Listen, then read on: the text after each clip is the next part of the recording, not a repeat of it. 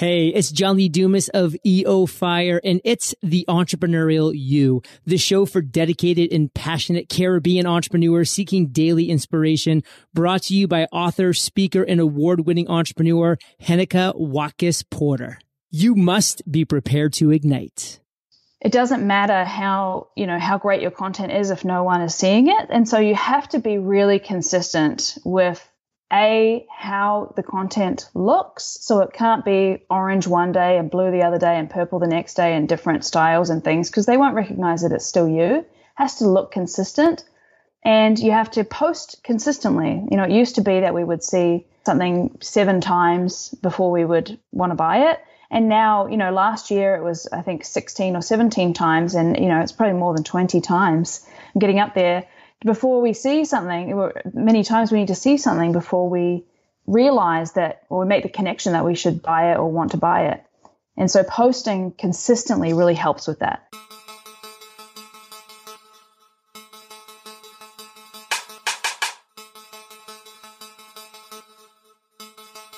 Hi, this is Heneka. I'm so glad you took the time to stop by today. In Jamaican parlance, Wagwan. I'm glad to say a dial. This episode is sponsored by HenekaWatkis-Porter.com as well as the Jamaica Stock Exchange.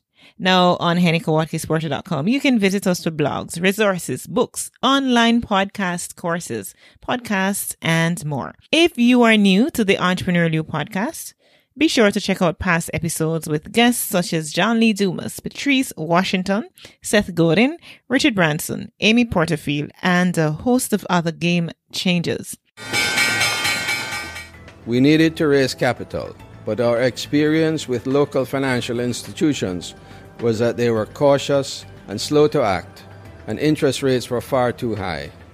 We had real concerns about financing our business through outside equity investors and the possibility of interference. Could we get a fair valuation for our business? We had our own ideas about the business and its value.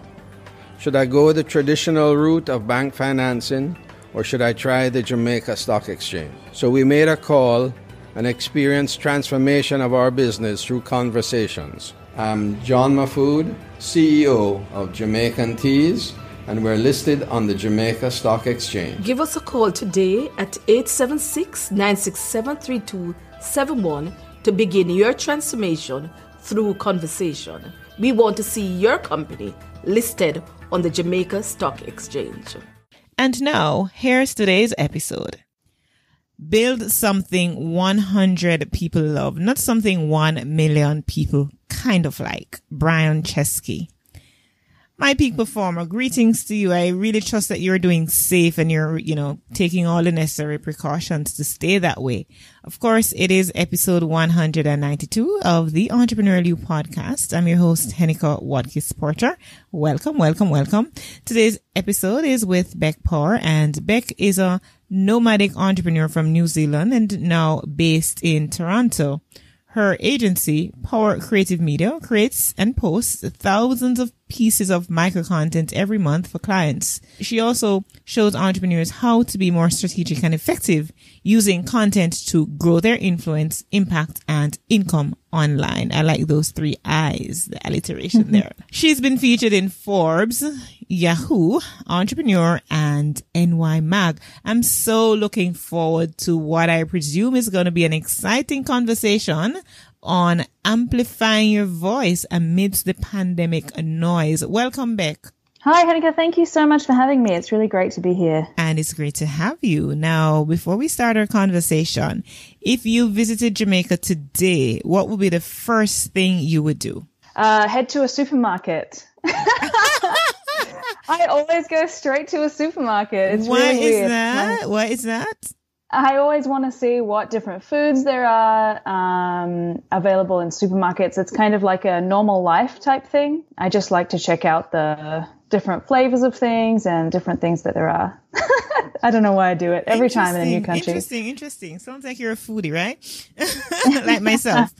Okay. Yep. All right. So let's start here as we talk about amplifying your voice amidst the pandemic. First of all, how is it for you? How is it going for you? I mean, not necessarily in terms of your business now, but, you know, this whole pandemic and stuff. How are you coping, Beck? It was interesting because when the borders closed, I actually was in Mexico. So I'm not Canadian, so I couldn't get back into Canada because it was only Canadian citizens that were allowed back in. So I just stayed in Mexico for like 5 months, and it has been really transformative time for me. You know, I had a lot of time on my own. I fostered some kittens. I built a whole business. I had to pivot my business from what I was doing before, which was based on speaking gigs. And so it's been really wonderful, actually. I'm very lucky. I built an amazing business really quickly, based around content. And I had a lot of personal growth in that time when I spent so much time by myself. It's been amazing. I want to segue into the fact that you describe yourself as a nomadic entrepreneur. You've perhaps given us a little hint about that just a while ago, but expound on that. Why do you consider yourself a nomadic entrepreneur? Yeah, so I left New Zealand in 2013 or 14, and I've been traveling around now for as many years, I guess 6 or 7 years, pretty much full-time traveling. I spent probably 2 years on and off in Thailand, but other than that, I've been traveling around. I spent a lot of time in Europe and some in South America, most of my time probably in Asia and Australia. And I was building businesses and figuring out the online world the whole time. You don't need a lot of money to live in Asia. And so I was kind of experimenting and figuring out, that the first few years of entrepreneurship are kind of a disaster for a lot of people, and they were for me. And as I was traveling, I was just figuring out how to run a business from a laptop. All right, so let's spend a little more time talking about the figuring out part of it. At what point throughout all of this, right? Because, and perhaps I want to get a little of your entrepreneurship history, a little more, so that we can probably put the pieces together to figure out at what point did it really become, this is it for me? Honestly, there wasn't really one time. There's been a few different times. I've owned, a few different businesses. Started my first one in New Zealand, at importing furniture from China when I was 26, so 11 years ago. And then I had an SEO company, and I thought that was going to be the thing. But I learned how to make websites, and that's when I went traveling. And there's been every couple of years I've been like, this is great, this is it. And then I felt, and this is probably, there's a lot of mindset stuff in here, but a lot of times I would feel like this wasn't the thing, and I would just, kind of shiny object syndrome would set in after a year or so. And I've had success with a lot of different things, and many of them have been marketing related. So in that way, I've learned a lot of different skills, and I have a real good breadth or something of marketing, understanding about marketing.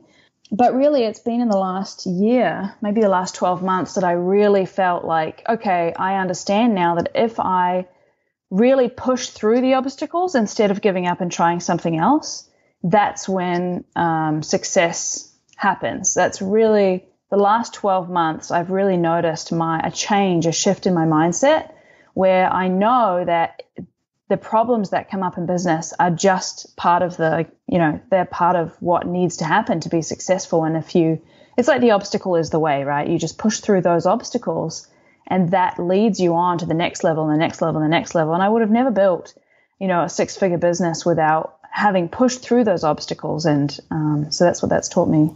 Oh, interesting. And what I'm also gleaning from what you've just said, Beck, is the fact that it's okay to change your mind too, nothing is cast in stone. And as entrepreneurs, sometimes to others we come across as schizophrenic, but it's okay for us to change our minds anytime we want to, right?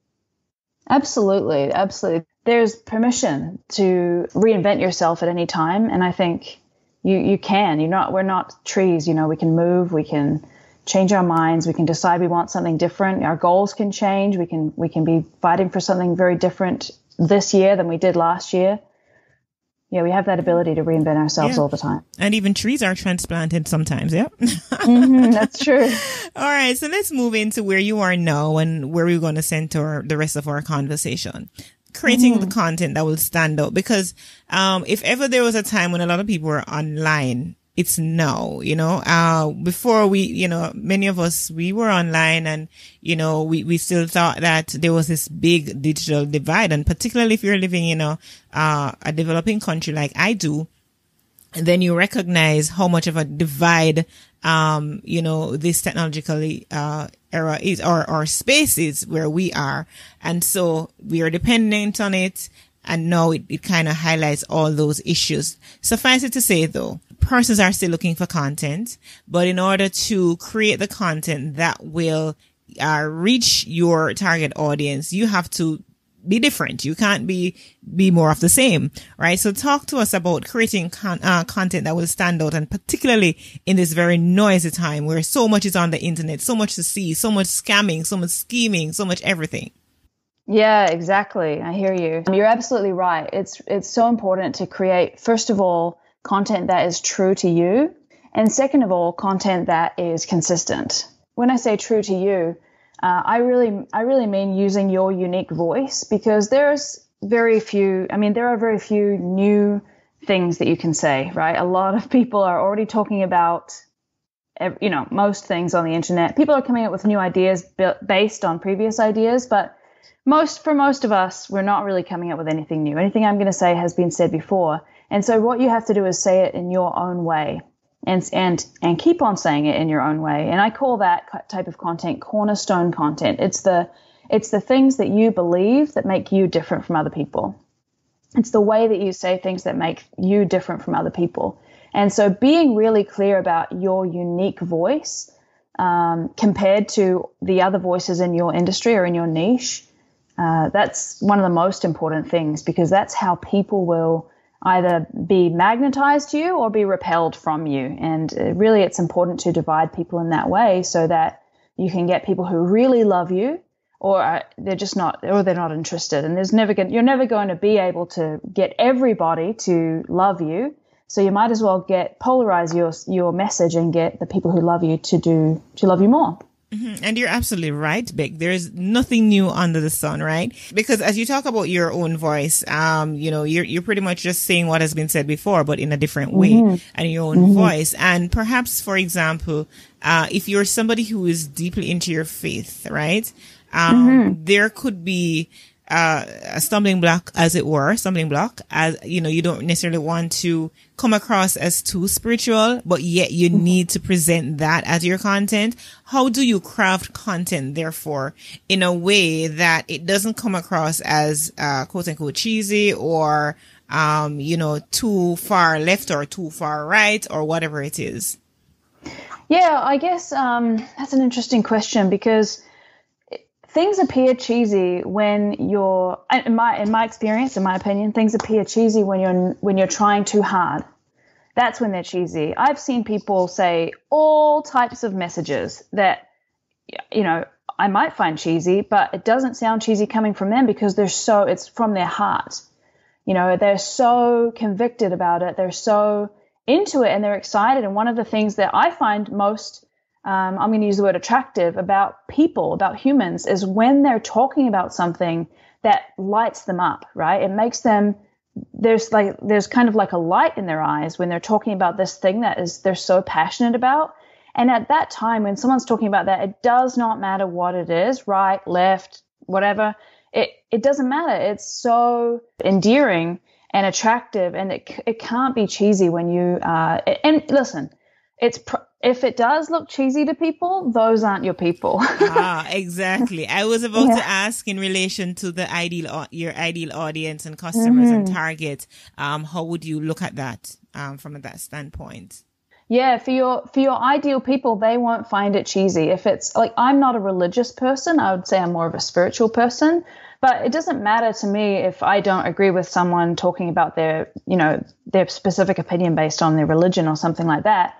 Because I can tell that they are really passionate about it. And if it's not, hurting anybody, then I really respect it. I mean, I amplify messages, right? I help people to amplify their messages. So if someone has a message that's making the world better, that is, they're really passionate about, I want to help them amplify it. And I'm excited about how passionate they are about that message. Mm-hmm.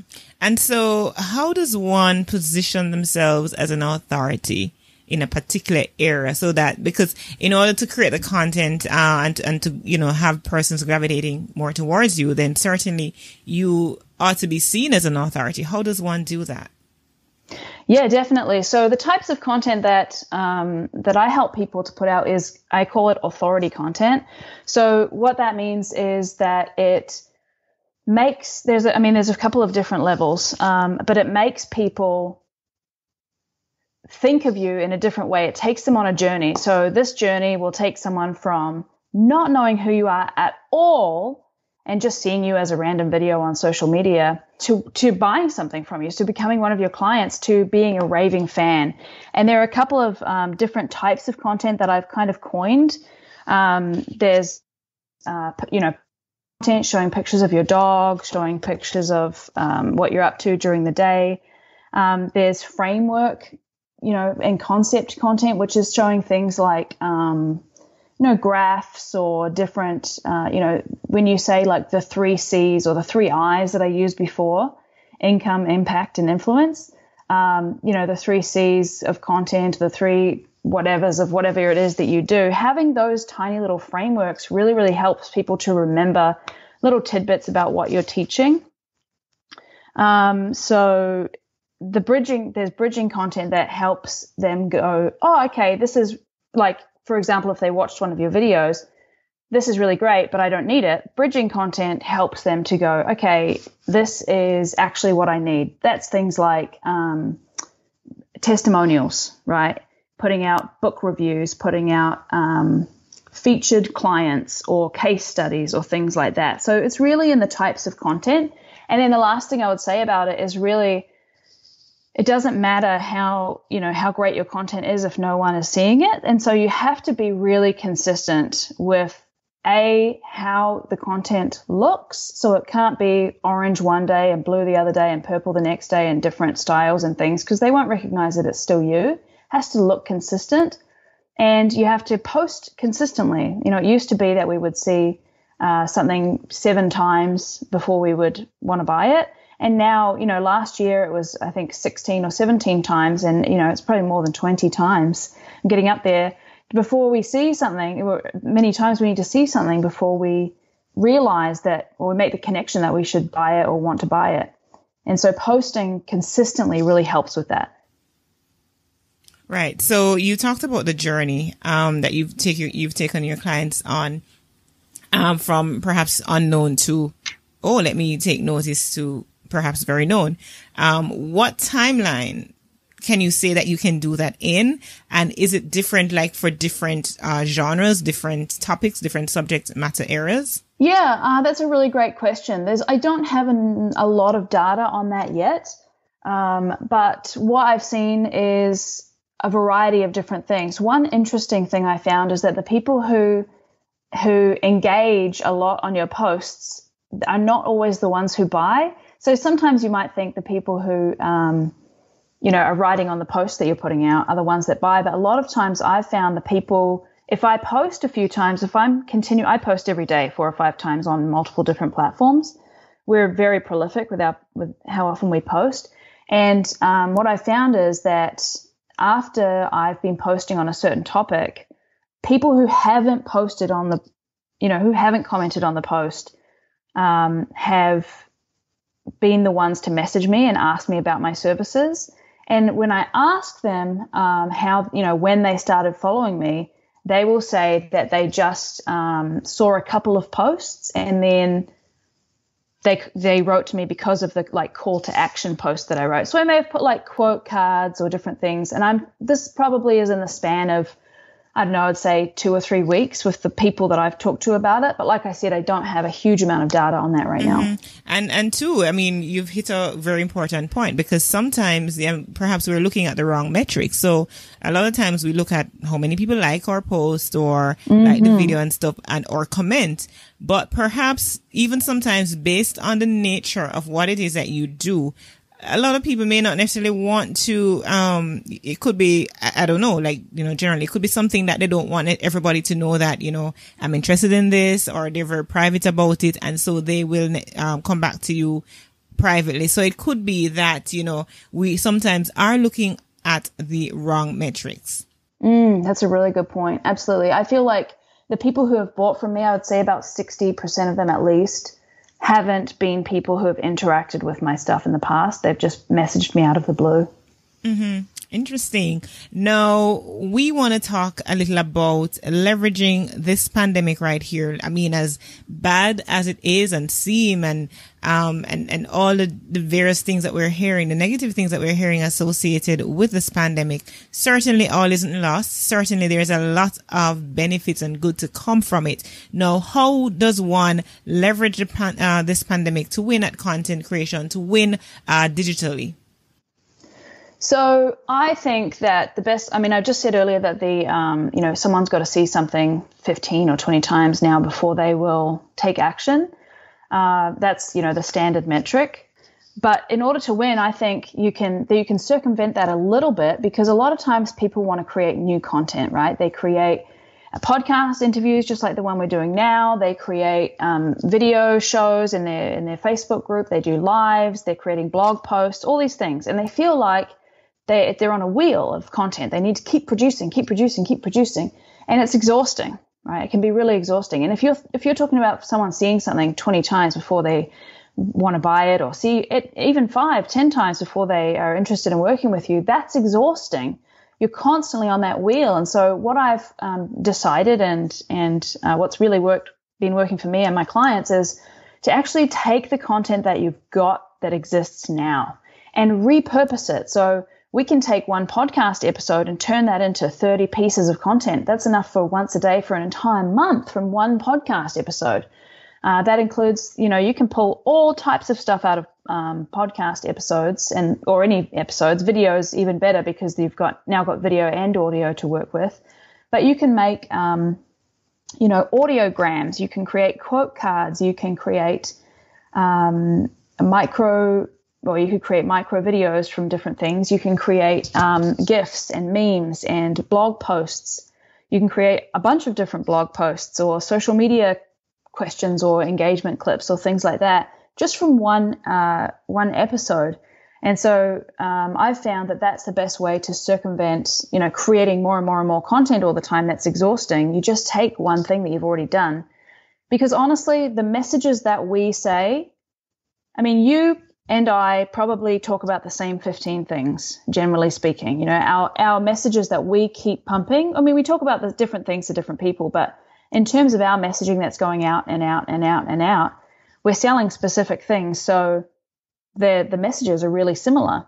So we don't need to recreate the wheel every week or every month. We just need to, or every day, we just need to figure out what our main points are, 15 or 20 different things that we always talk about, and then say them in different ways and produce more content on those in different ways using the major pillar content, which is the videos and audios and things like that we've already got.